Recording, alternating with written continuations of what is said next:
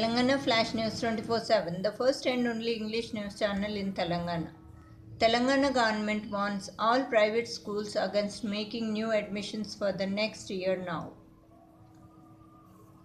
All the regional joint directors of school education in the state are informed that it is brought to the notice of the government that in certain private schools, admissions for the next academic year, that is 2018-19, has already commenced, and requested to issue instructions to the private schools not to make admissions at this moment for the next academic year.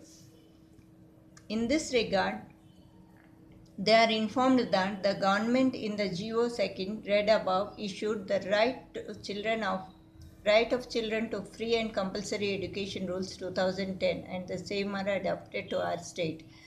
As per Rule 12, the normal period of admissions into any school for the purpose of this Act shall be from 12th June to 31st August of the academic year.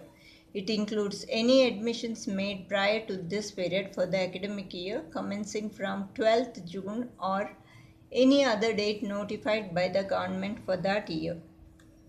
And in view of the above, they are instructed to see that no new admissions for the next academic year, that is 2018-19, shall be made in any of the private recognized unaided schools, including the schools affiliated to CBSE, ICSE, Cambridge, etc. in the state until date is notified by the government. Any deviation of these instructions will be viewed seriously and action will be initiated against the managements of the schools. Thanks for watching. Please subscribe to our channel to get instant updates in education and jobs. Click on the bell button towards the right top of the channel. Thank you. Thanks for watching.